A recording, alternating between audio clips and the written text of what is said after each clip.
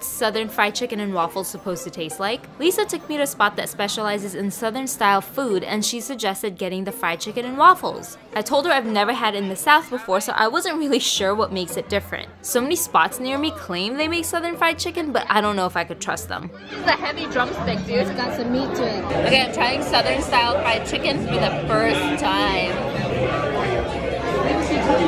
Is it supposed to be sweet? The syrup for their chicken and waffles, so no. It's really good. I like the sweet. Oh, it's so juicy. Ice cream. Ice cream. At one point I thought this, like, when I went to restaurants, I thought it was. Really? Yeah. If you've had legit Southern style chicken and waffles, how would this one rank?